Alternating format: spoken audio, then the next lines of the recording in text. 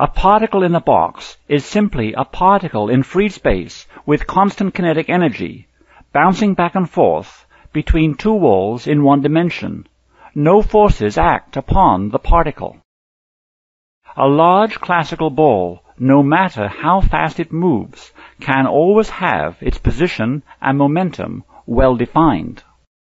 Although a small classical particle in a box is hard to locate with our eyes when it moves fast, we can build equipment to locate it and also know its momentum because the particle is classical.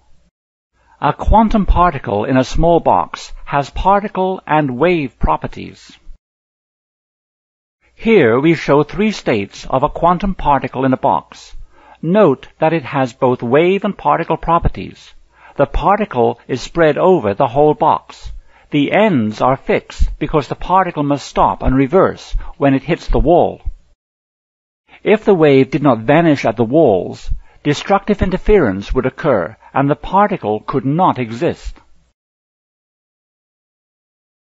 It is straightforward to move from a one-dimensional box to a three-dimensional box.